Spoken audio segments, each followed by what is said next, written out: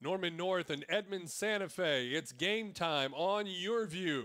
Friday night high school football action. Norman North gets into the end zone. Running play there. Alexander scores, but Santa Fe is able to answer right back as they get the ball to Mbari Snoddy, who takes it the rest of the way into the end zone for the touchdown for Santa Fe. Two teams will continue to go back and forth. Here's another running score. Again, it's Alexander for the Timberwolves as he gets into the end zone to increase the lead for Norman North. And then here's Peoples rolling, finding Drake Stoops. Watch the move right here. Makes the guy miss completely. Stoops into the end zone for the touchdown. A little bit later on, running play.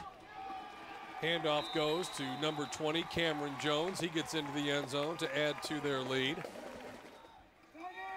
And then Isaac Stoops. Watch him here go up and make the nice takeaway. Was nearly intercepted, but Isaac Stoops with a nice play on offense for for Norman North. And then the one over the middle again. Again, it's Isaac Stoops. This time he finishes the drive off himself, gets into the end zone for the touchdown. And then later, here's the pass that's intercepted, taken back by Christian Flanori.